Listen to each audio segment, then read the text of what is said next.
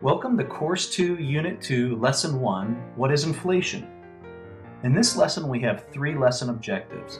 The first lesson objective is, what is inflation? The second lesson objective is, how and why does the government inflate the currency? And lesson objective 3 is, how does inflation affect bonds and stocks? So let's get started. So I'm sure everyone can remember when they sat down with their grandfather and he said that he could buy a can of soda for 5 cents or whatever the case might be. And when you hear those stories, this is what we're talking about when we talk about inflation. So why does the government inflate the money? The Federal Reserve will tell you that they inflate the money because it allows them to protect the country from deep recessions or depressions. But another reason that a lot of people really don't talk about is that it serves as an indirect form of taxation. As we get a little bit further into this lesson, you'll understand how that is actually a form of taxation. But the main thing that you need to understand is that inflation occurs because the federal government increases the supply of money. So let me give you a quick example. Let's assume we have a kid here named David, and he loves milk. And because he loves milk, he's going to do some chores so he can get some money and go buy the milk. So David goes and works for his parents, and he takes out the trash, and his trash detail is worth $4. So his parents give him the $4 for taking out the trash. And what you have to understand is that money is nothing more than a symbol of work that's been performed. So David performed some work, his parents gave him some money, and then David can trade that money for the work that somebody else does. Always remember that money is nothing more than a symbol of the work that's been performed. So David takes that symbol of work performed, which was $4, and he goes to the supermarket and he can buy milk in the year 2012, which is the year that he performed that work. Okay, now let's say that David performed the work, he got the $4 from his parents in 2012, but he waited an entire year until 2013 before he was able to go and buy the milk. But now the cost of the milk is $4.12. He still performed the same amount of work, he still did the exact same thing, and in one year he could buy the milk, but in the other year he couldn't buy the milk. And that was because of inflation. So what caused the price of the milk to go from $4 to $4.12? So as we look over here, let's look at year 2012, and we have 4 people, and we're going to say that these 4 people symbolically represent all the people across our entire country.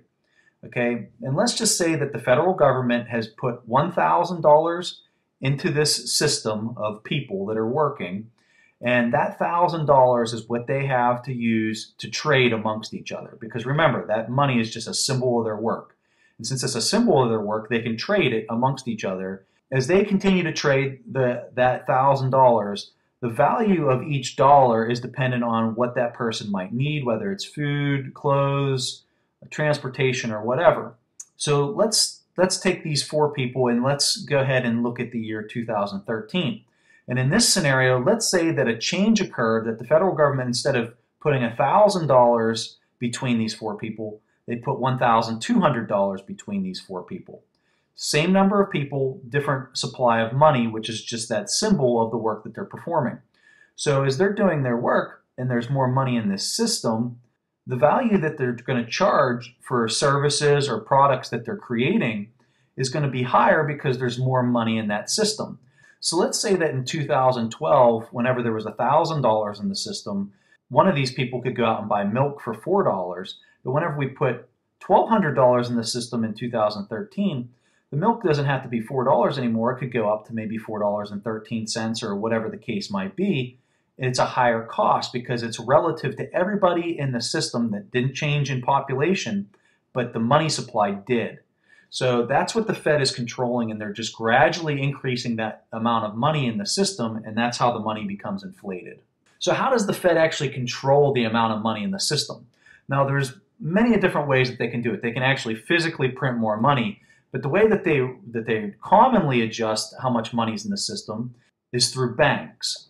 So the Federal Reserve sets a thing called the reserve ratio. And in this scenario, we're going to say that the reserve ratio is 20%. So if this man takes $1,000 and he takes it to the bank and he says, hey, I want to save this $1,000, the bank then puts it in his account, his digital account, which he would check on his computer or whatever. And The bank then takes that money and then they have the ability to lend it to somebody else, which everyone understands. But what a lot of people don't realize is that the bank, based off that reserve ratio, that's how much money they're allowed to lend out from the money that they've received. So since the bank received $1,000 from this customer, they have to keep $200 on hand, and they have the ability to lend out another $800.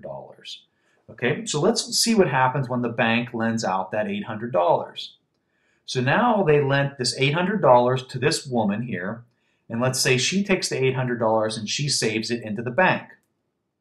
So based off of the rules, the second bank, which this woman has gone to, has to hold 20% of that $800. So the bank would hold $160 and they have the ability to lend out $540. Now remember, we only started with $1,000, okay? And now we're already up to another $800 in the system. And now the bank's going to lend out the $540 from that bank. And so what you see is that this guy saves $540, which means the bank has to keep $108 on hand, and they can lend $432. The next person comes along, and the process goes on and on and on. Okay?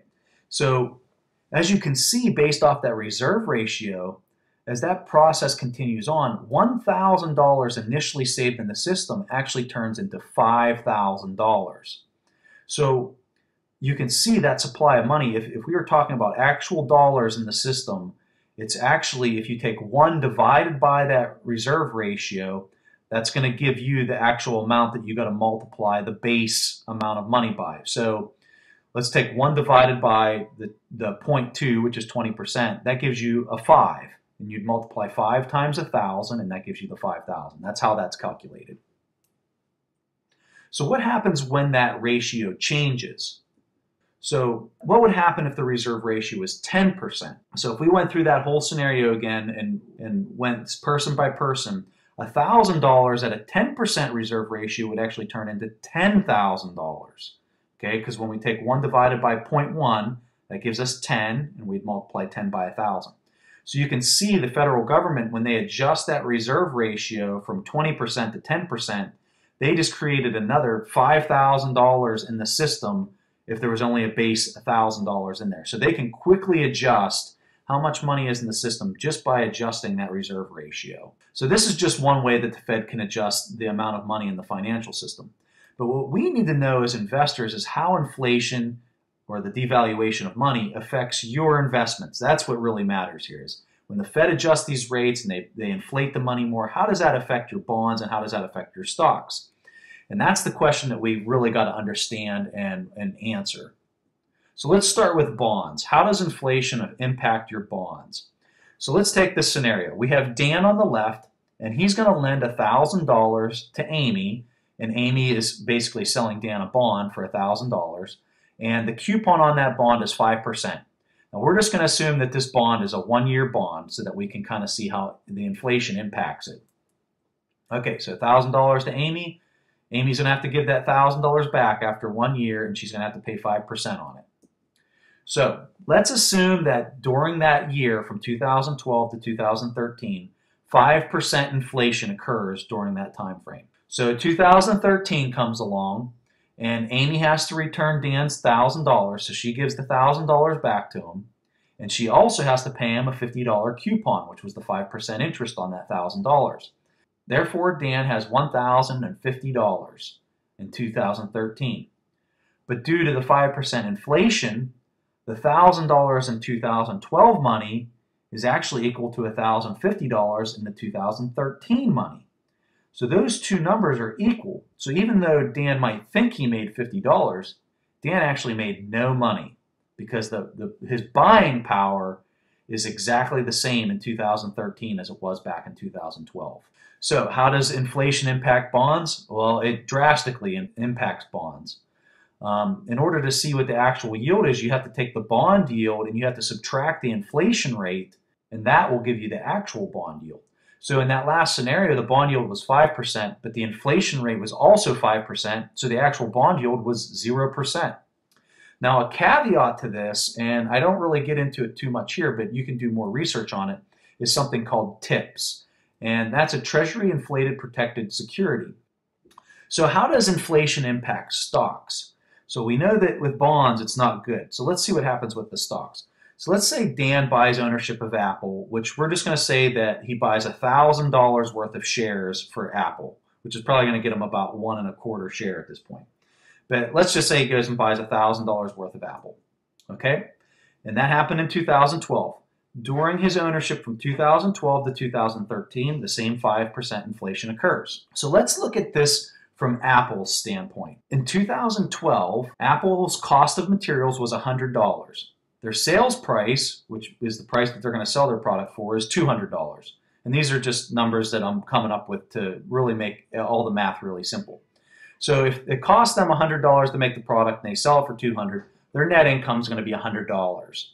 So as we look to year 2013, because of the 5% inflation, the cost of their materials went up by 5%, and it costs them now $105 to buy their materials. But because of that increase in cost, they are now able to go ahead and sell their product at a higher price because there's more money in the system, and people can afford that because there's more money in the system. They translate that cost of those materials over to their customers instead of themselves. And so their sales price is now $210 opposed to $200, which is also a 5% increase. So when we subtract the price from the materials, the net income is $105, which is a 5% increase. So what Apple did from 2012 to 2013 is they automatically adjusted because the cost for them to do business was increased by 5%. So they then translated that cost over to their customer, which was their price was raised by 5%, and then their net income was raised by 5%. So if Dan was going to, back in 2012, Dan was buying ownership of Apple and it was trading at a multiple of the earnings, which the net income was $100. And so he purchased his shares for 10 times the earnings, which would be $1,000. As we look at the 2013 numbers, if the multiple was exactly the same, Dan's shares are now worth $1,050. So his shares automatically kept in step with the inflation because the net income increased to $105.